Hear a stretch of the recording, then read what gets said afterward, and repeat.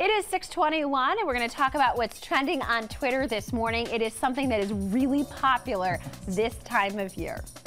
I think they're awful. They're absolutely gross. But it's that time of year when Peeps start showing up in grocery stores across the country. Some people like to eat them. Others play with them. I feel like people either love Peeps or they just really don't like them. There's nowhere in between. The marshmallow treats are on display right now in Maryland for just 2 weeks. More than 150 works of art made of Peeps are on display. This year, one family used more than 3,000 Peeps to make a giant Goofy.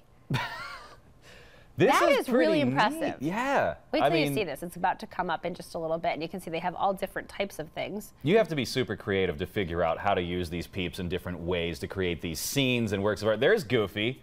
Are they melted a little bit? They look like...